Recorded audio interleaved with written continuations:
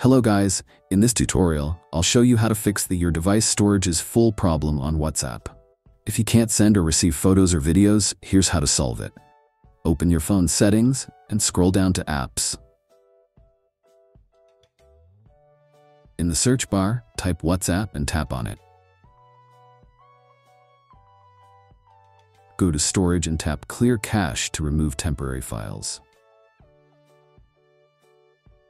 After removing temporary files, go back to the apps section.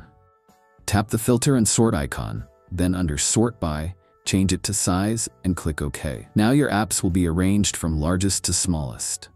This makes it easier to find which apps are taking the most space, so you can clear their storage if needed.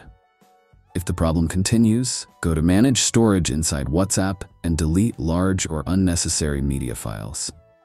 You may also need to free up space from your phone's storage by deleting unused apps, moving files to cloud storage, or transferring them to an SD card.